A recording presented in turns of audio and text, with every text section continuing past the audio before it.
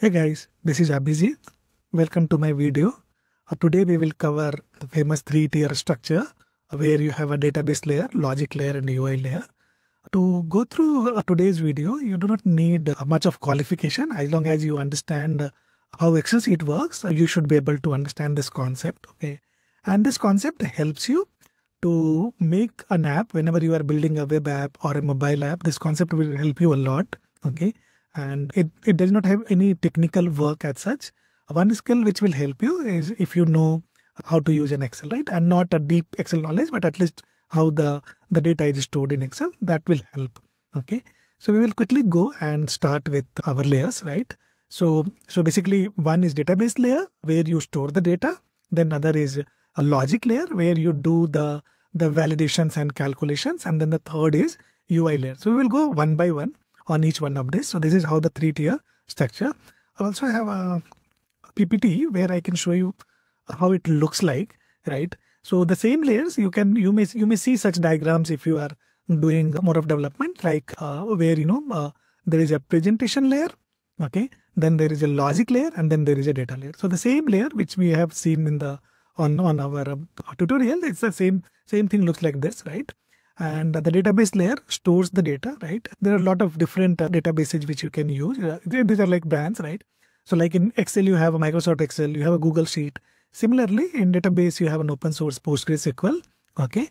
The data layer could be the file storage also. I will not get into that today, but very simple application building. You need to know like what is data, why do we need a database layer, and why do we have to store it. The other layer which we talked about is the logic layer, where you do all the calculations and go to the database, take the data, do the calculations, and show it to the user, right? So if you look at from the user point of view, this is the user, these are the laptop or mobile he's interacting with, and this is called a presentation layer or UI layer, right? So that's your third layer. So this is the layer from user will interact. Whatever user will interact, it will go to the logic layer. On logic layer, you write the APIs, right? You can use the language called Node, Python, Java, right? Like in TableSprint, it's built on Node, right? So in logic layer, it takes the request from the user. It could be request, could be like a login request, right? So it login, and then logic layer will look at that, your email is correct, right? Your password is correct, right? While doing that, right, it may need some of the stored information that time. So those stored information, it will take from the database layer. Because you have already logged in with me, then your email has to be in my database, right? While the database structure looks like this, but it's pretty much an Excel sheet. So we will go back to now we will go back and learn one by one these three concepts. Okay, we will not spend too much time on all the concepts, just to make you understand how an app looks like, right? So let's go to the database layer first. Okay, for example, you can look at this also as an app, right? So like the one start learning tutorial sections, right? So this is also one web app which has a database, and whatever you are looking at it is the presentation layer. I am the user. I am interacting with the app. Whatever I am doing it here, it has to go back to the database and then verify, right, or do something. So let's look at the database layer first. What is database? As I mentioned earlier, if you know Excel, you should be comfortable with database, right? So it's a simple Excel sheet where you can store data, right? So you can have an Excel sheet. You can go your column names, and then you put your data. These data are called rows, right? So these are like rows. These are like columns. So this is how the Excel sheets are there. I will also go to the database and show you. Yeah. So I will go back to the database also and show you. So in TableSprint, right? If I go to the admin, so this is a database, right? So this is one table. Okay. This is another table. Another table does not have a data. The first table had some data. There is a third table, student registry. This also has data, right? And these data are same, like column names and row names, right? So your name is column, email is email, a section is section, right? Completer is completion date is completion date, right? So these are column names and these are the rows. Okay. If you want to bring data into a database, you can simply import from the Excel, right? And why you are able to import it from the Excel? Because the structure is same, the database is same, right? TableSprint uses a Postgres database for your knowledge, right? So this is whatever you see here, it's a table from a Postgres database, right? We will cover into our database tutorial more about, how to deal with database, how to put the data, how to take it out. These are very simple no coding exercise which you can do to understand, how the data. So whenever you are building an application, data layer is very important, where you can keep your user data. If your customer is placing an order, the order has to sit somewhere so that you can use that order to deliver them, right? So that order data. If you are a travel agency, your booking data. If you are running a restaurant, your menu data, right? So there are a lot of different types of data. If you are selling product, all your products data, right? And when you start building the tables, or in TableSprint we call it a worksheet. So table or sheet, when you start building, you end up creating lot of tables for different types of data and different types of requirement, right? So this is what the simple way to understand the database. Now let's go back to our tutorial.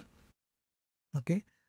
Like here, you have a student registration form. So this is like, if I fill the form, the Google form also, if I fill the form, the data will go into my database. Okay. And I should be able to see the data here in my student registry, right? So here in my student registry, I should be able to see one data. So like I entered one Abhijit Kumar, and you can see here my data is here, right? So that's the way, right? And so this is one of the logical example, right? Same thing what I explained. Excel spreadsheet is same as a database table. Okay, so each one sheet you can think of a table. You can create 10 table, 12 table, 20 table, right? If you know a famous software called WordPress and all, they normally use 12 to 15 tables to build an application.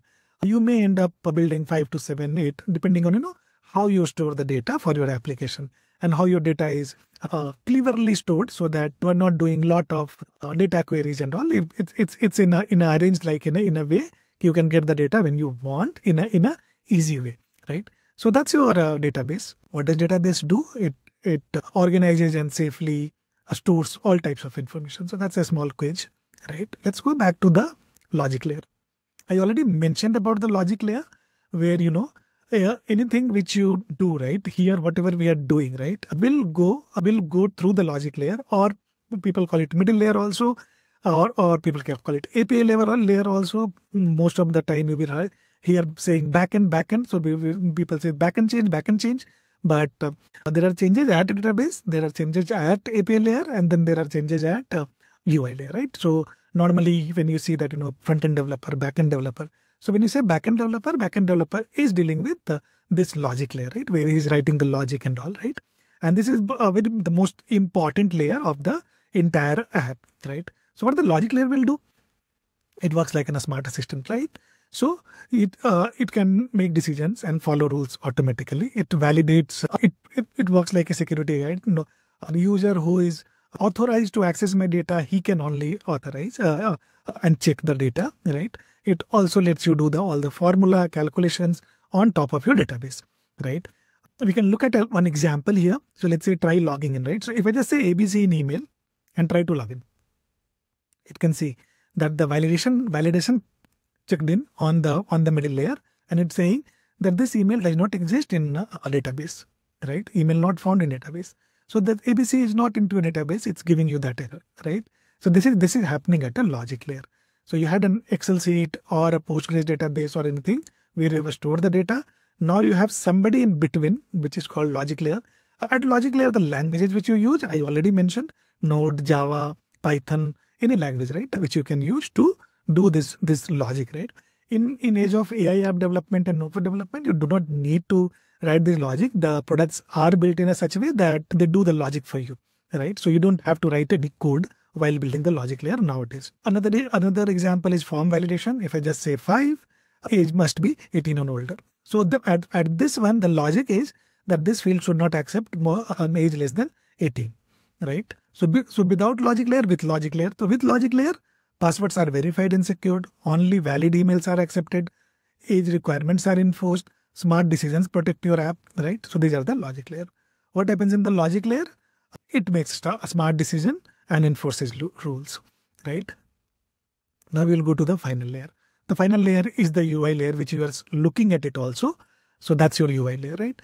So what is UI layer? Beautiful storefront, a control panel, buttons, UIs, through which your end user interacts, right? As we saw in our architecture diagram also, the user will interact on laptop or on mobile, right? So when we put a picture of a laptop or mobile, we mean very simple thing, that on this laptop on my website is running, the user will interact with the website, or on this mobile my app is running or my website is running on this app.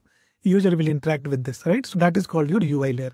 There are a lot of small things you can do on UI layer also, right? Like a number check, right? And other things you can do on a UI layer also, right? But here, if you look at like and we call it an UI component in React. So again, in TableSprint, we use React to build your UI. React is the mostly used UI layer available and most flexible, so which lets you design good UI and all, right? So even all the AI builders, including ours, use React to build your UI and Tailwind, right? So you don't have to know about React, you don't have to know about Java, Node and all, but it's just for your information that how the apps are built. And when you are imagining an app, you should think like this, right? So this is like two form components. So one is login form, simple login form, and one is enhanced login form, right? So you can see the email address as an icon, password as an icon. Here the email was simple. So these are like UI considerations, right? And these are like just the picture, right? These are the UI. Whatever you enter, press the button. So till the button design is UI, but once you press the button, it goes to the logic layer. Okay, it takes this data, whatever email you have entered, and then go to the logic layer, interact with it. If logic layer decides that, I need to look into my database, it will go to the database, check some data, and then return the answer to the UI, right? So that's how the UI layer works. So there are a few examples, right? A dashboard is also an UI layer. User profile page, these are all UIs where you can design interactive UI like tabs, right? Card views, table views, list views, right? You would have noticed on e-commerce portal, right? They give you a grid view, they give you a list view. Those are like different types of UI, but any data coming inside UI coming from the database. Now, again, another thing, like on the UI, you have this interactive switch UI styles and all, right? So these are like called static data. They are not changing with time, and they have nothing to do with the user, right? So these are like part of the UI itself, like this button name, right? So we don't call button name as data. This is not data. This is just a button and its name. So this sign in, login, this enhanced login form, these are just the part of the UI. They don't form a database Excel or an Excel sheet. You don't want to write these things. So they just simply come from your UI. I will show you the UI code, how it looks like in the TableSprint. So if you go to the code in TableSprint, so here it's a very simple HTML. Learning HTML is very simple, but anyway, you don't have to learn HTML. So if you can see here database layer, okay, font medium. So this is like UI is design. That the medium font. These are the design classes. So all these things AI takes care for you, right? And design, right? So this database layer is here. This database layer is here, right? In TableSprint, because we are on TableSprint, we can look at like how do we change these UIs also. So in the preview section, you can have the app also, right? So here, if you see in preview, like if I go to the visual edit, anything which is on UI, I should be able to click on and change it, right? So if I click on database layer, I would be able to change it because this is on the UI side. It doesn't have to go to the logic layer and get into the database, right? So data you cannot change, but the UI pieces you can design and change. So these changes happens very fast, right? But if you want to change the, let's say, if you go to database layer, let's say, right? And if you go to student records, right? So the records you cannot change, right? So records, you can see it's a different kind of settings here, right? So these records are coming from your table. So if I go to the table, and look at the student registry, so this is where you see the records. So these records are coming to your UI in preview, right? So those records change. If you want to change those records, you have to change the data into DB, right? If you want to change the UI, change the colors and all, those are all UI layer. So hope you like this video. I try to cover in a very basic way to how we build an app, right? And you can subscribe to our channel, okay, where I keep posting. So this is part of a bigger course in which we are going through all the concepts of app building. How to use TableSprint as a tool, but there are other tools also which you can use to build your app. Okay, so I know TableSprint better, so I'm doing it with TableSprint. Thanks for your time.